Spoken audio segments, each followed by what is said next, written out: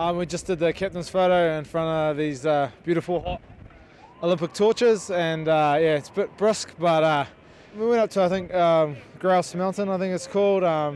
Beautiful up there. A lot of boys haven't seen the snow before, so it was awesome to be part of that with them, and just an awesome city really. A lot happening, colder than Vegas, but like I said, it's like New Zealand, so it's nice here.